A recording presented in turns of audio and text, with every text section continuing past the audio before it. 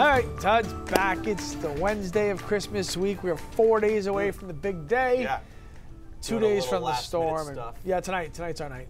to go around. It was last Wednesday. We did all the last minute Hanukkah stuff, and tonight is all the last minute Christmas stuff. And when you say that, you go to the stores and you got to get your bags and your tape and your wrapping paper and all the little gift cards that you got to put in a stocking and all that kind of stuff. A lot of gift cards. A lot of gift cards. A lot of teenagers. A lot of gift cards. Yeah. It seems to be like the only gift that you know you can count on with a teenager. Well, I think that they enjoy the autonomy of the power of choice. Yeah. They want to shop and get what they want, and so I mean, there's some value there. I agree. It's not a throwaway gift. No, it's not. They love those. I will say I've had a lot of issues with gift cards over the last couple of years. Recent. Huh. Like they're getting they don't work, or like they're just getting stolen. Oh. Like I don't know how, but they're not as reliable as they used to be. That's just what I've observed. It's funny because I found a whole bunch of extra gift cards. Maybe they're yours. Try them. Yeah, no, maybe they're yours. Try them. They probably don't work. Like a lot of my old ones don't work because they were stolen at some point and I didn't know it. And it's the process of getting them I know Donovan's going to kill us, but what you can do is you can scratch it off and you can add it to your app immediately, so you don't even have to have it. Yeah, so that's the thing. Like, my kids generally do that. But 2 years ago when I got them, didn't have that. Didn't have the app and all that kind of stuff. All right, there you go. So, but that I like. That's a good idea. Then you don't risk losing it. Yeah, right. Ends up in the couch and you find it 4 years later. Totally. So, yeah. All right, let's get going. Stuff to talk about later in the week. Right now, it's just seasonably cold out. A couple of very cold spots. Freiburg's 10 with that deep snowpack. Acton, Sanford have a lot of snow on the ground, too, in the teens. Rest of us in the 20s to around 30. There's some cloud cover over eastern Maine, so it's not quite as cold. On the map, high pressure sitting over the northeast. Quiet weather. This front will fizzle as it passes. The tail end of it, though, will come east and pick up this moisture, and that's going to blow up into our storm for Friday. All right, cloudy areas will be clearing up eventually here this morning. It's cold and calm out this morning.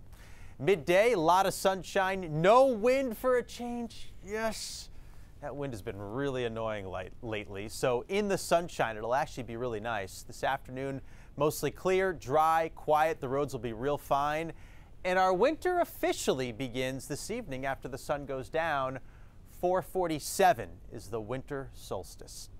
And so it begins, winter 2022-23. As we look at highs, we'll be in the mid-30s for the coast. Same thing inland, up in the mountains, around 30. Same thing for the far north. Pretty close to where we should be. And again, the wind light out of the southwest, so looking pretty good. This high will drift east, and here comes the storm. It's going to be so powerful out here over the lakes that it won't be able to redevelop off the coastline. So we won't trap much cold air over Maine. There'll be a little bit of snow at the start for the mountains, but we'll even go over to rain there. And Friday is going to be a high impact storm day with lots of rain, which could lead to flooding, lots of wind, which could lead to power outages, and a coastal flood threat too, which could end up closing some roads that are adjacent to coastlines. These winds will be out of the southeast and they'll be howling. It looks like they peak in the morning on Friday, and that timing is pretty critical, and I'll explain that in a second.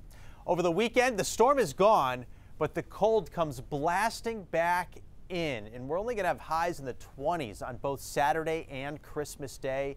There'll be a little breeze out there, too.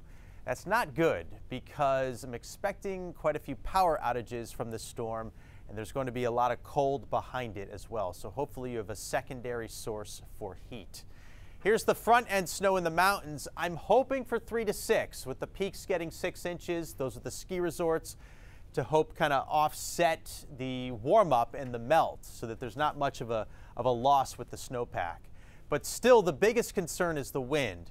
And it probably peaks Friday morning with gusts between 60 and 70 miles per hour right along the coastline.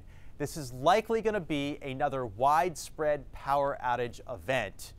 Could be bigger than the last one that we had last weekend. The winds stay active Friday night into Saturday, but not as strong, not capable of power outages, but they will probably complicate the restoration effort.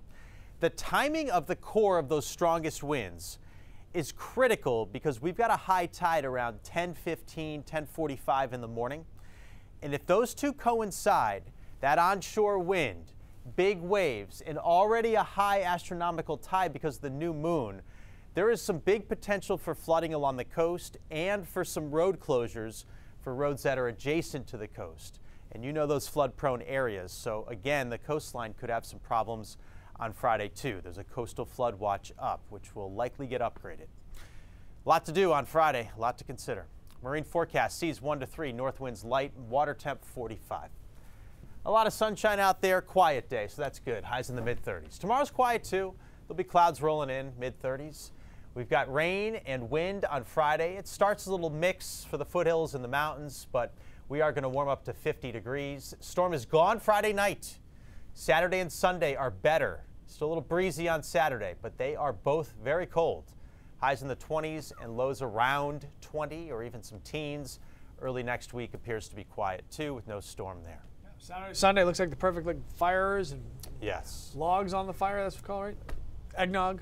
Yule logs. Yuletide logs. Yuletide? Yule ones. Something like that. Mistletoe. Who knows? All right. You'll get warm somehow, I promise. Yeah, right.